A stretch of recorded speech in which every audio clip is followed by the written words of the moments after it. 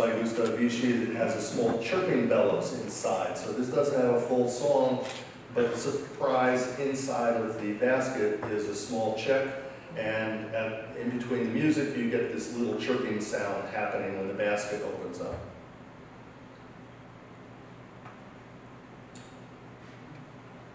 Roulet and Descamps, one of the other big firms, started with Jean Roulet, and eventually the Roulet family married to Descamps, and it became R&D, or Roulet and Descamps. And then eventually, towards the early 1900s, it moved into solely Gaston Descamps, or Descamps. And they were actually in business in Paris, Descamps factory.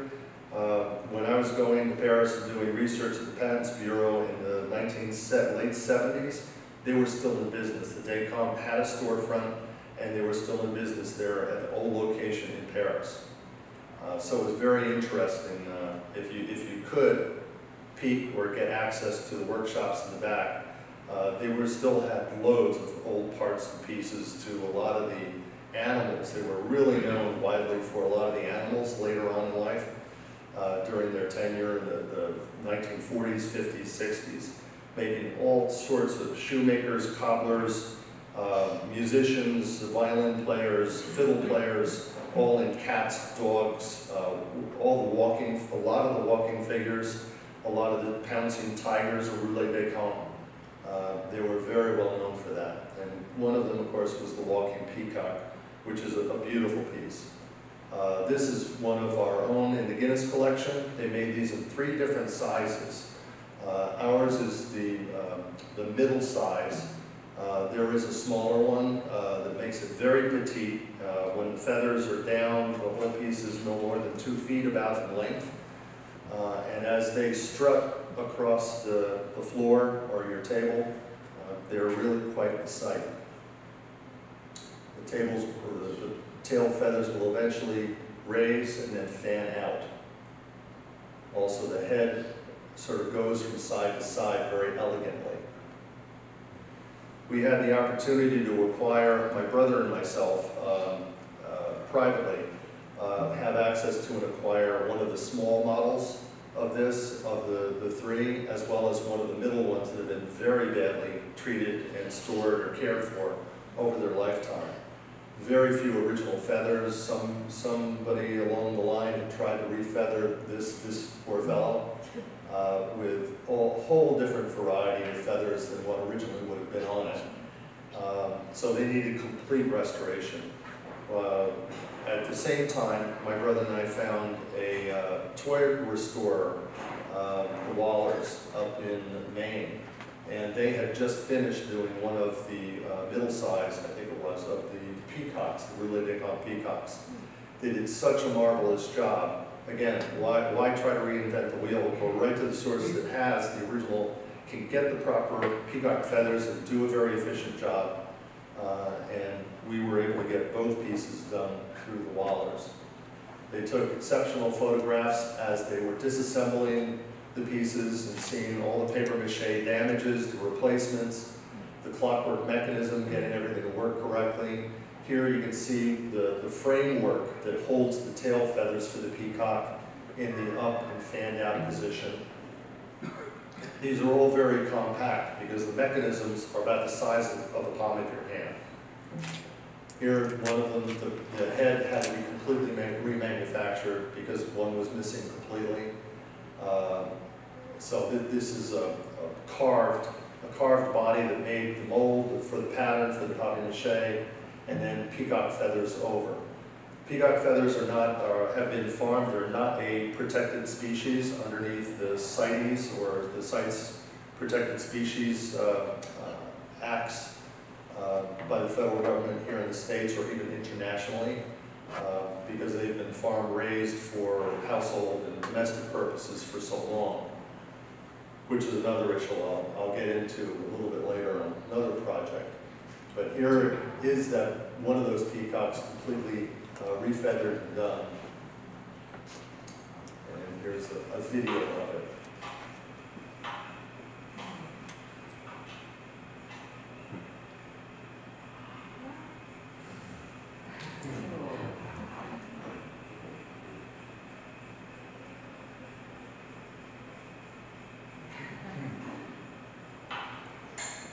You see, he elegantly just turns his head from side to side. Just like, did you see what I just did?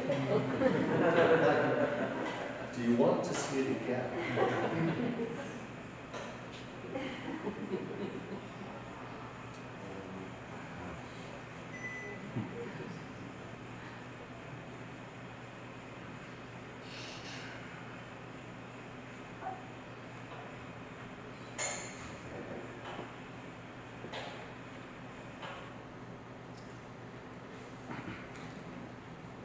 And that leads me into where I started with the protected species to a certain degree. Another project that very recently came in to our home workshop was a singing bird and cage clock that was signed by James Burrell, who was a very well-known clockmaker and certain automata maker back in the early 1800s, late 70s, early 1800s.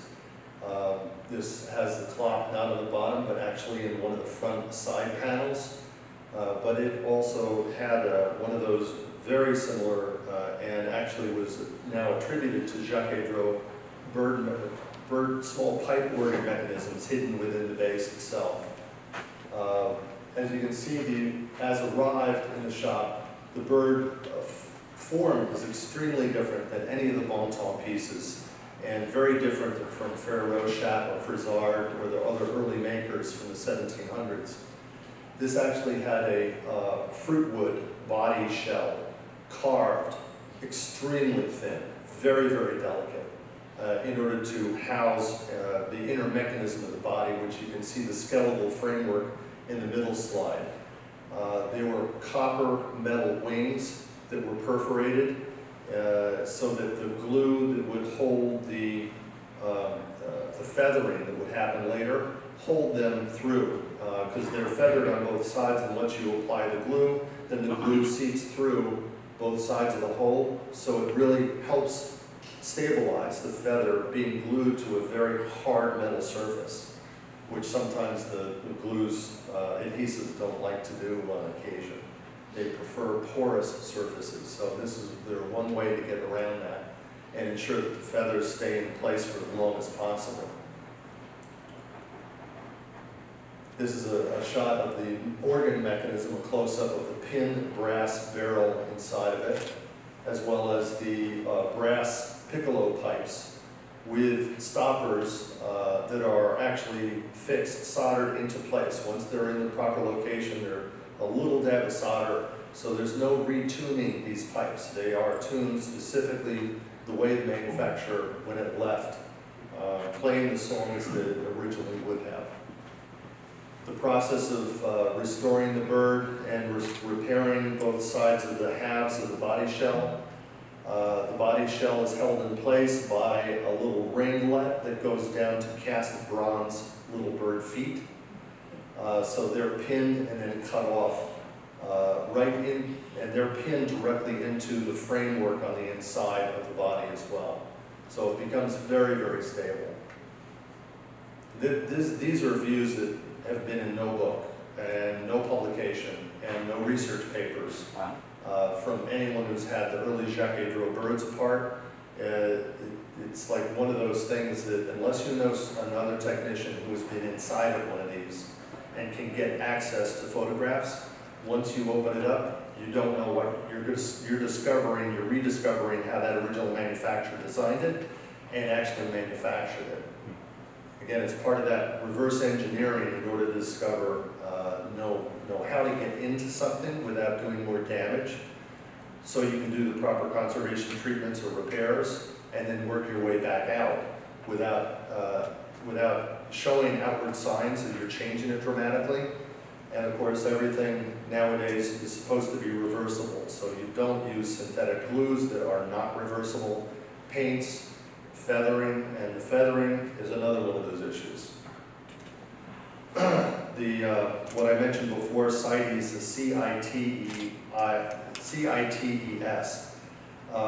is international understanding and agreement between many different countries that now are strictly enforcing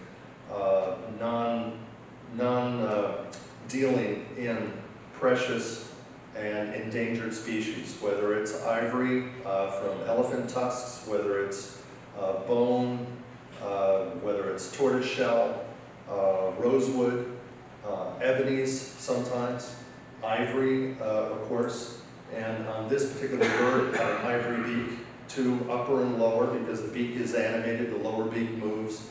So in restoring these pieces nowadays, conservators and restorers have to choose and use non-protected species feathers and non-materials that are well documented, and in case the piece has to move and is purchased or shipped outside of the country, and in some areas like the United States, even transiting in state to state is illegal in protected species.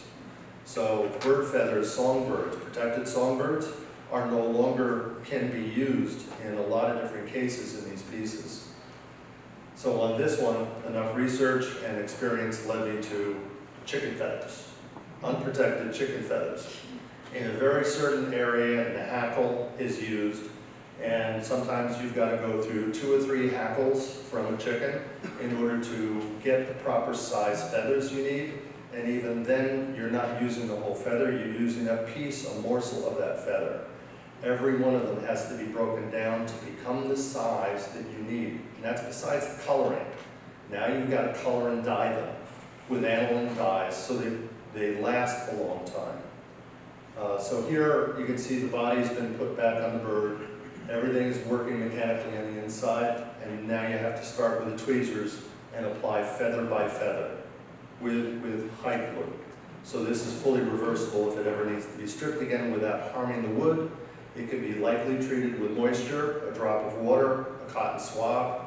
It will reactivate the hot hide glue, and then it will release the feather, and you don't have damage to the piece. So it can be refeathered in the future as well. Yes? Just a quick question. You said the beak is ivory. How does that apply to interstate travel rules? I mean, if it's is it grandfathered in? If it's an original part? Many of them not. We have not seen any strict enforcement on state-to-state basis. Where you do see it is antique dealers that have carved figures, bronze castings with ivory insets. Even some of the, like the Griesbaum singing bird, or the carved wooden figures that have singing bird mechanisms, but they whistle a tune. Carved whistlers that were made by Griesbaum, and they're all over the world. A lot of those models have ivory insets into the wood for the cuffs, the buttons, some of the other aspects. If you have one of those at an antique show as a dealer and you sell it, you're technically not supposed to be transiting in protected species. So you shouldn't really be selling the ivory. You can sell the wood, but you can't sell the ivory. Customs officials internationally have got X-Acto knives, and they're stripping birds, pop-up singing birds of hummingbird feathers or the ivory beaks, and then handing it back to you after customs and say, here's your piece. It's a protected species. We have to destroy this material. So every once in a while, you can file appeals after a decision is made once they've seized the object and not cleared it for customs clearance. But you better have a good attorney and a really good argument in order to justify why that piece shouldn't be stripped of those protected species materials. It's a headache. It is a royal headache for a lot of people. Sometimes you get away with it, you know, but it's becoming more and more of an issue. So here domestically, state to state, there's right now virtually no enforcement of that, unless somebody who's from Fish and Wildlife shows up at an antique show and then sees a singing bird under a dome piece from Bonton and all this material. It's like that dealer should not be selling those feathers. He can sell the glass dome, he can sell the mechanism, he can sell everything else. But the bird feathers ought to be for free. You're not charging for them. That's one way, but you're going to have to argue your way out of it. That there's no easy, that's interpretive. Case by case interpretive is what it's ending up being. So So it's an interesting field, but it's one that's evolving pretty quickly. Here's my workbench with a whole mess of feathers, and you can see the size that they're down to. That's a hackle that I'm starting to pluck that's been dyed red. Another one black, and then going through. It may not look like a lot, but there's just under 3,000 feathers hand applied to that bird. And that bird is no bigger than about 3 to 3.5 inches in that range in length. And the beaks had to be removed, and there I actually recarved those out of Durlin, white Durlin, which is used as a replicant material for ivory. And this is piece completed.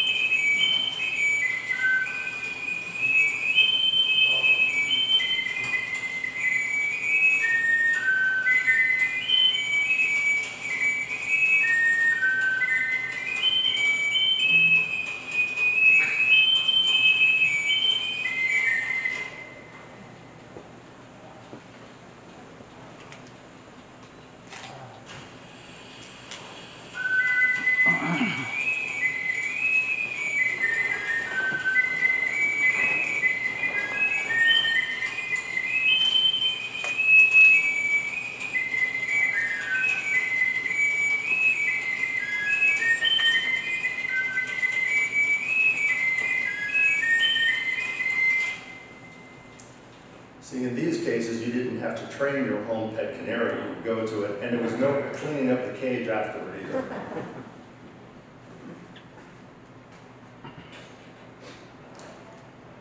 And I brought a few of the pieces with me here that I can demonstrate from the Guinness Collection, as well as from Belinda Singe, who very kindly brought this, the singing bird and cage on the far end of the table in for me to demonstrate for you.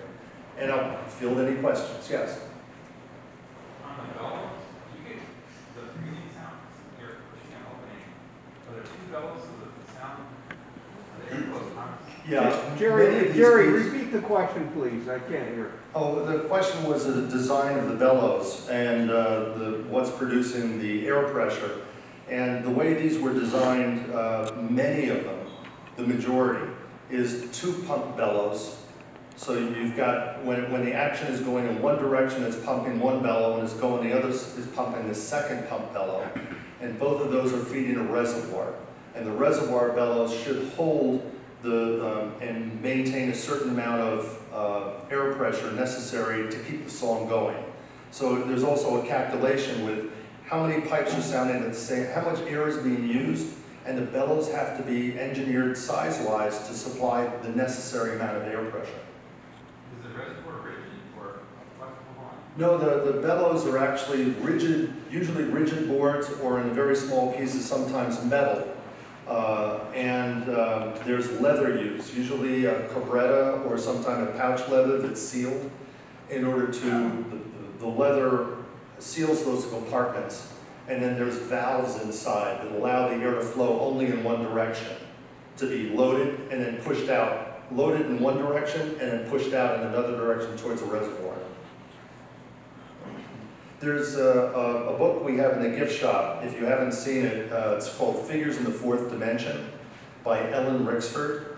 It's 80 pages, and it's, she and I, well, she spent probably 5 years working on that book. And there's an entire chapter on automata. And several of them are basically, automata are focused, the pieces in the Guinness Collection. And they've been broken down as schematics and explained piece by piece within it. So you really should take a look at that book and breeze through the copy in there and see if you want to add it to your library. It's a great resource for how puppetry and mechanical movement in figural pieces are all designed, whether it be a contemporary piece or whether it be a document of the antique originals on how they actually operate on the inside out. Yes? The peacock, was it done in proportion to the regular scale of a peacock? No, they made that in 3 different sizes, And the largest of the three is real life size. There are only a few of them that really exist. Most of them are the small and the medium-sized ones that you see out there. The side sword feathers, was that always a true to the piece, the side sword feathers that sort of hung down, that almost looked like a wing? Well, those were depicted in the original catalog drawing. That's why they were replicated on this. Because of where they're located, near the support struts on the middle-sized one, those were the first ones to disappear. Because they're near the ground and where everyone usually grabs hold of to wind it or to operate the stop-start, which is in the front area of the chest. So those are always the first ones to lose. They're also fairly fragile. Yeah. In comparison to the tail. Yeah. Tail feathers. Any other questions? I do have another one. Sure. Can you use feathers that have been molted from protected Nope. birds? If they can identify them as a protected species, which is literally all songbirds, if they identify it, it's up to you to prove them wrong. You're guilty until proven, you know, and that's the way customs usually is operating on these kind of circumstances. Yes? Jerry, when did they start that? When did this go into effect about the, Oh, CITES is, boy, I forgot what year they enacted that.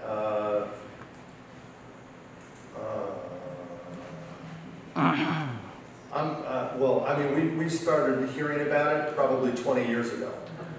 But it's taken quite a long time for customs to come up to speed and become more enforceful, and also have more of their own staff that actually can identify these pieces as to species. so like in the last 5 years is when they've gotten stricter? I would say 10, yeah, I would say 10 years. I mean, it came on our radar screen because of really antiquities out there that were being stripped of ivory in sculptural work from the 1500s. And then we were reading the antique magazines, and they were writing articles about this, warning dealers internationally, watch out. And then it's just been a matter of time before they have staff that have come up to speed with it, more easily identifying what those protected species are, and then culling them out and saying, once they say, okay, open this up, we got to check this, then you're in, you know, it depends what their findings are. And it could vary each time around a little bit. Yes? One equivalent, but not the same. There are preserved butterflies in New Zealand, Australia, where they're conserved, they're always contained. So they're allowed to pick up the dead ones. Mm-hmm. So you can get butterfly wing. Yeah. Because they don't have a similar thing for birds. Nope. Well, no, you can pick them up. I mean, if a bird dies, you can pick it up, you can own it. But You that's not can the whole take it home. documented, it's not endangered anymore, it's dead. Yeah, I know, but it doesn't matter to customs. If you're selling it, So they haven't found a way around it. if you're transiting in it, and transit doesn't, it means moving across the border with it. Yeah. And or selling it for a monetary sum, either in swap or trade or goods or cash. And that's where they've got full discretion. And so you got to be careful. And you know, because if customs so decides, they can seize it, and then it's up to you to disprove their finding. And you can petition, and you know they won't destroy it right away. It's put in storage in a pile, marked, bagged, tagged, everything. So I mean, they can track it until it actually goes to an incinerator to get destroyed. Yeah. It's the same thing, but it's astounding to me that pieces that are hundreds of years old, that obviously the feathers were not endangered at that time, that museums can't even send. There is a way to do it. For museums, it's a little bit easier because you've got the credentials behind you to try to do that. From loans, again, you're not selling it, you're not really you might be loaning it, so it's in motion across borders. But you can get waivers for that kind of thing, and museums can get that. But if you're selling it or buying it, you're not gonna get a waiver for something like that. The likelihood is slim to none. You can always try, but it all depends on who you reach and how good the argument is and what their findings are. Even under those circumstances, you hit snacks because I got a friend that was the historian at Carnegie Hall. Jerry, we cannot hear this. Oh, sorry, I had a friend. No, that please was- repeat the question. Oh,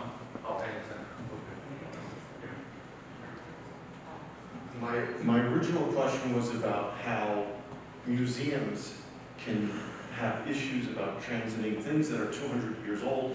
Even a follow-up would be, why do they seize items that, even personal items, like these, that are 200 years old, that obviously the birds weren't endangered at the time and so forth. But the other thing I was gonna mention is, I have a friend at Carnegie Hall that was trying to import from a museum in Europe, I think it was Gustav Mahler's baton, that had ivory in it, and even though it was not being sold, it was just being, presented in Carnegie Hall, they wouldn't let it through.